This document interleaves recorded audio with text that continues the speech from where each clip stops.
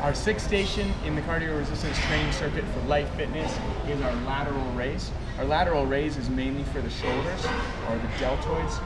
What we're looking for here is to make sure again that we're lining up our shoulders with the hinge. So the height of this seat should bring your shoulders so that you're in line with the black hinges. That lets you know that you're going to be in a good position. So for me, if I adjust it too far up, I'd be over top and it would be hard to grab on with my hands. If I adjust too far down, I'm out of line with those hinges and these pads are going to be way up on my arms. So if I adjust to the right position, my shoulders are nice and even here. So I'm going to grab on and you'll notice all of a sudden these pads are right on my forearms. What I'm looking to do here is to squeeze up nice and tall. I should come in line with my shoulders so my shoulders and elbows are even, and then come back down. And right before the weight touches the stack, I'm going to lift nice and smooth. Again, we're looking for 2 to 3 seconds in each direction. You'll notice that my chest stays against this pad. I'm not leaning back or pressing forward.